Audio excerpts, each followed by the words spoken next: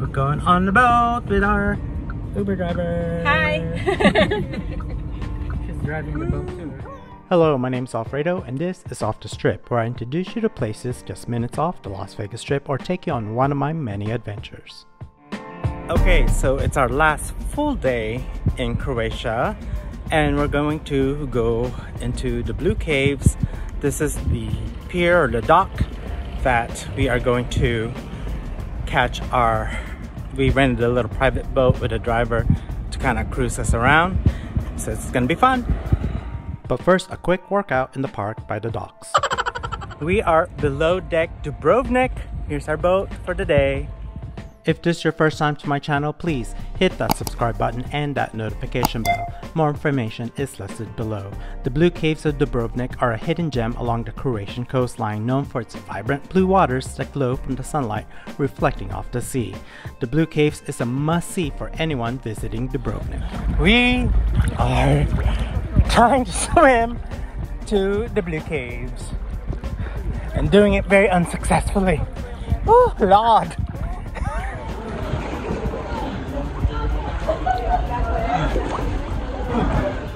The waters of the Blue Caves is typically 15 to 25 feet depending on the tides.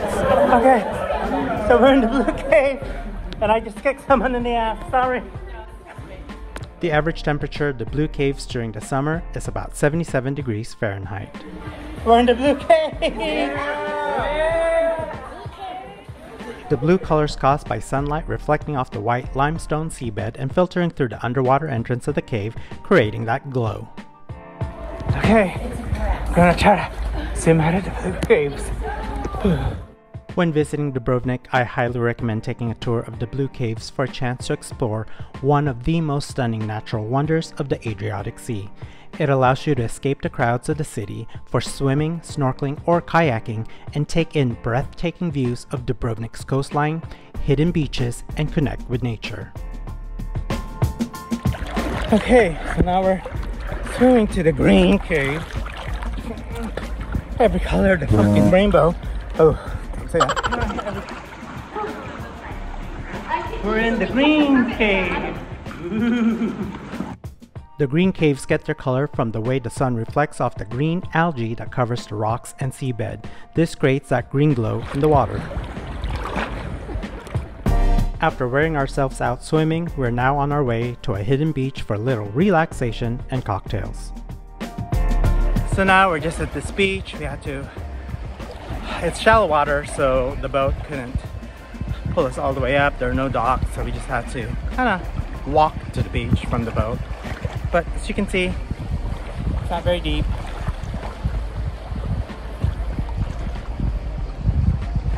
So there we go. Okay, so now we're climbing up this cliff to a nice bar with great views up top from this beach.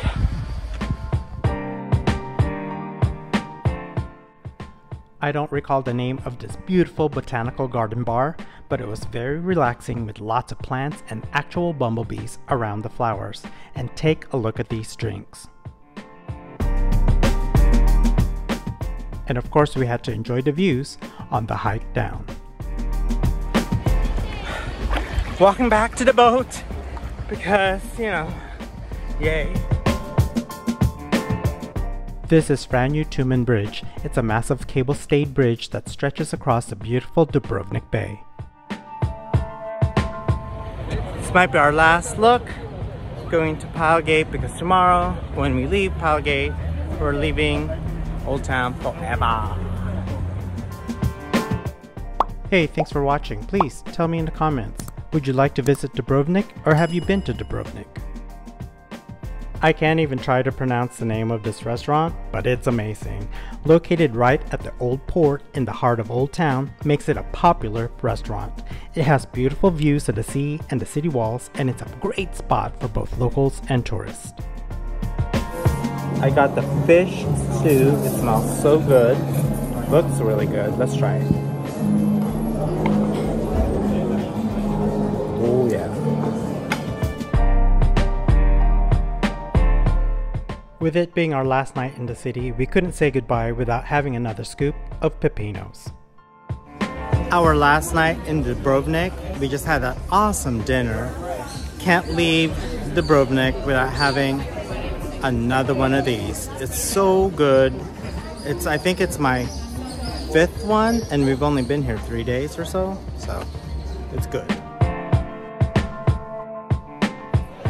So our last night, we're just, man, not gonna lie, can't believe I waited this long to come to Dubrovnik. Great place, best ice cream, beautiful city. I mean, I'm just walking in a quote-unquote alley, and look what's behind me in this alley. There's just a church. Dubrovnik is also known as the Pearl of the Adriatic. It's a historic city in Croatia. The city is surrounded by a massive stone wall built in the 13th century, and its well-preserved old town is now a UNESCO World Heritage Site. The town became famous as King's Landing in the Game of Thrones. Of course, it wasn't until our last night did we even notice this plaque on the side of our Airbnb. The building was part of history when it was destroyed by the Serbian and Montenegrin armies on December 6, 1991. Much of the city was damaged and destroyed, then rebuilt. Since the Game of Thrones plays a huge part of the city's economy, you can find everything Game of Thrones souvenir in the city, from t-shirts, prop stores, and even dioramas.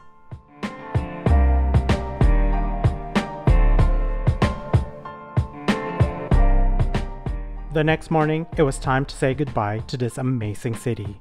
But of course, we did some last-minute shopping, had another scoop of Pepino's ice cream, and headed to the airport. If you haven't already, please hit that like button and leave a comment. So you've gone shopping at Dubrovnik, or this is your last European stop before going home and you went shopping, where you get your refund is just when you walk in the door. It's right here. It's like a little window, there's no one there, you have to pick up the phone and they'll come out and see you. So if you're looking for your refund, that's where you find it. Thank you, Dubrovnik. Loved it. We will see you the next time. Next time we explore the ancient city of Antalya, Turkey. So be sure you subscribe so you don't miss it.